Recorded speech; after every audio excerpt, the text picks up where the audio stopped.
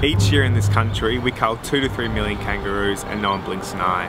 Then you ask someone to pull a vegetable seedling from their patch and they're likely to cry murder. When planting from seed, it's often difficult to get the spacing right, so when the time comes, you're going to have to thin out the seedlings. Now unfortunately, this is a necessary evil, and for the greater good of those that remain, you can't get sentimental. The best time for thinning is once the seedlings are large enough to handle, but not so large that the roots become intertwined.